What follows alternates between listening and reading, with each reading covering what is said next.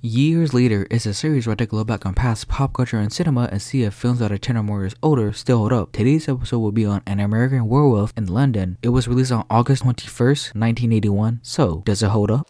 What year is it? Whoa, what? What year? No. What year is it?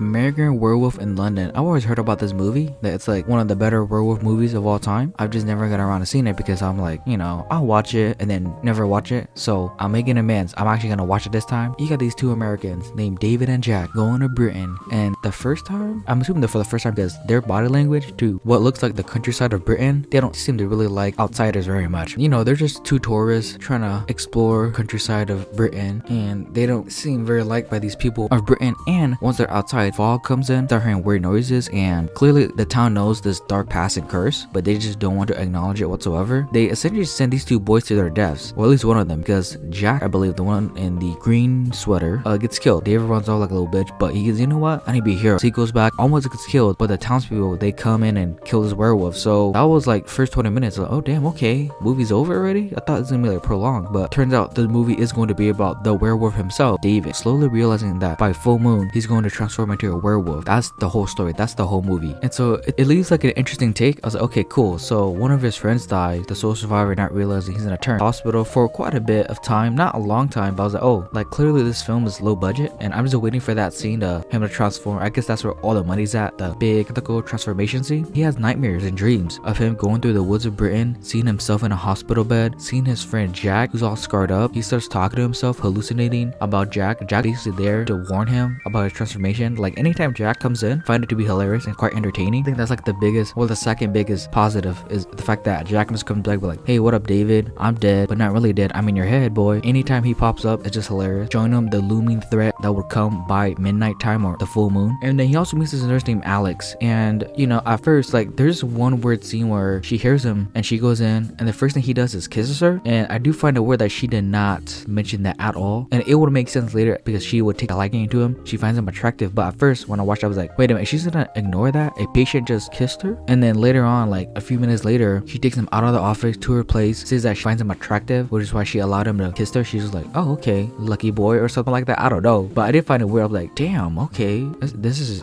super convenient, and just kind of, all right, good on you, David. After they're mating with each other, guess who shows up? Jack. Jack's like, hey, what up, David? You're gonna turn. He just there to basically taunt him, being like, you're gonna turn at some point, bitch. Basically is what he's trying to say. Again, he's hilarious. Now I don't know if Alex realized, like, I think she knows, David is a bit crazy because he starts talking to himself, but I'm assuming she's willing to ignore everything about him, all the signs and symptoms of a crazy person or turning into like a wolf, because she falls in love with him. She reveals that she had like 7 lovers and can't really maintain a relationship for some reason. When meeting David, she just has like a spark. It would be like, he's the one, tourist American boy, he's the one. And I mean, she does look a bit older than him, right? I'm assuming she's older than him because she's like 7 lovers. I'm assuming she is. She loves him that much to a point to where she's willing to ignore it. There's a certain point where I'm like, so does she not care about like he's talking to himself? And I was just like, oh yeah, actually doesn't really care about that. She somehow falls in love with him within like 2 weeks or something like that. It's like, you are now mine. I did think it was weird. I was like, are you gonna ignore all this? And then something I did not expect, this side, well, I guess it's not a side plot, but it's like comes back to the main plot where the doctor checking in on David suspects that he's telling the truth in the town or countryside small town isn't telling the truth. So he goes over there, he asks the people at the same bar questions, and one of them spits it out, being like, yeah, this town is cursed and that boy David, he's in trouble. And I guess the response of this small town is pretty messed up. Like, they know what's out there, they know this werewolf is out there, but it seems like they refuse to acknowledge it, but then they know it as well. So it's super messed up. Again, they sent these boys, David and Jack, to their deaths. They knew what was happening, they knew this wolf was out there, it was full moon, could have said something about it, but hush hush because they don't want to acknowledge it. They're just kind of in their own bubble, being like, yeah, everything's normal, werewolf guys, shh, be quiet, don't talk about that. Like, that's the type of mentality that they have. And so this doctor figures it out, they lab out the witnesses and whatnot. He goes back to Alex being like, where's the boy now? And within that time, David starts his first transformation.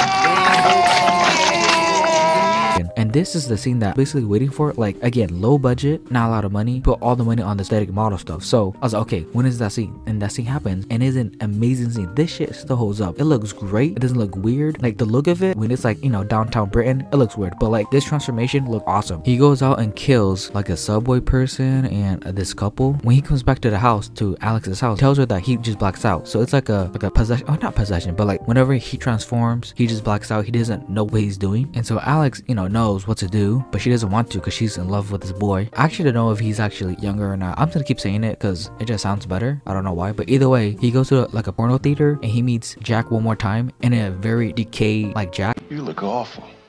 Thank you. Which looks pretty damn good and hilarious. When I first saw it, I was like, oh shit, he's not human no more. He's actually like a skeleton. And it turns out he's like the good side of these like hallucinations or whatnot. The other people that he's killed, his victims, he sees them, he just looks at them being like, you've cursed us, you did all this. So it is a cool take. Blacks out and turns into a wolf. He kills his victim. He sees him like ghosts in his head. And within this porno theater, he's like starts moaning and freaking out, and he transforms once again, killing the people in the theaters. That's also when he's in downtown. I'm assuming it looks like downtown Britain. Like there's lights and shit, but you know, it actually might be New York. Who knows? I actually don't know. I might look up what actual places, but either way, there's a bunch of lights. And he comes out, everyone starts freaking out, and then the doctor and the nurse Alex, they all come in and watch as well. The look of it, like you could tell, you know, the budget was affected here. Like in terms of height, on standing on 4 legs, it's very low. Whenever it's standing on 4 legs, it looks so small. So, you know, it looked, you know, kind of weak and off, but I'll just give it a pass. And then they're in this alleyway, about to shoot him. Alex shows up, be like, hey, please don't do this, even though you can't save him, Alex. You can't save him. They shoot him from very far away, by the way. Like the length of this alleyway to where Alex is, police and Britt, they look like very far away from, you know, David, and they still shot him, which is like, damn, expert like marksman fucking shooters here. And then once he's killed and shot, he transformed back into David, to a normal human, and you know, that's that. Alex loved his boy David, but couldn't save him. I mean, he was just a tourist. He was just an American werewolf in London, so you know, it is what it is. So yeah, this film was good. I liked it. Like, I think I was definitely waiting for that transformation scene. It looked awesome. The inclusion of Jack, seeing him within his own head, was really cool, and then seeing him, his last form of being like decaying and whatnot, was really cool. And aside from like Alex falling in love with David was a bit weird. Like I'm assuming that time frame is 2 weeks. Like he was in bed for I think 2 weeks, and within that time she just like, oh, I like this boy. Like again, really it's like, okay, whatever. It is kind of crazy that she just doesn't care about the werewolf stuff. But aside from that, yeah, it's a good werewolf film. I can see why people love it. I don't think I love it quite as much, but it is a pretty memorable and good and interesting take on the werewolf genre, because he like sees his victim within his own head. Again, this is from someone who hasn't seen a lot of werewolf movies, so I might be wrong on that. But in the end, An American Werewolf in London 40 years later is a movie that still holds up and is still pretty damn good. So that's it for me. This has been The Road So Far, and thank you for watching.